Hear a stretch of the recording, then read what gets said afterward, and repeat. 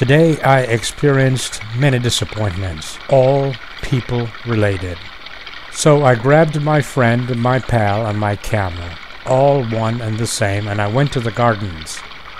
Please allow me to share the pictures. As for my words, listen at your own risk. As a matter of fact, turn down the sound and just look at the pictures. Far more rewarding that way.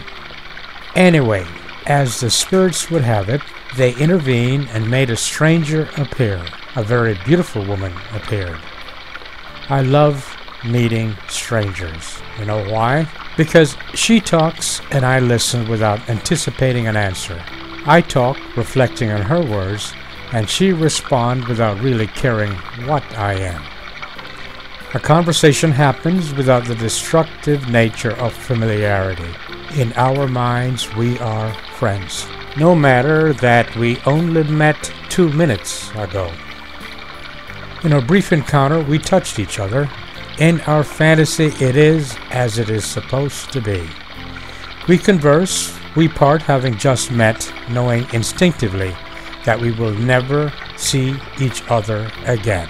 But we have each other forever in our memory. We sat by the stream and shared our thoughts. She's from Bangladesh.